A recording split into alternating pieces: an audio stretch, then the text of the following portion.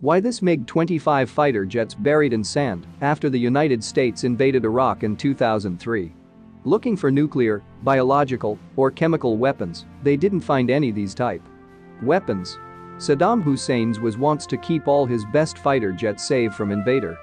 He ordered to bury all best fighter jets in sand near Al-Taqaddum Air Base, 250 kilometers west of Baghdad during the opening months of Operation Iraqi Freedom. During search operation U.S. Army found these aircraft were missing wings but, for the most part, remained fairly well kept after that these aircraft arrived at the National Museum of the U.S. Air Force in 2006.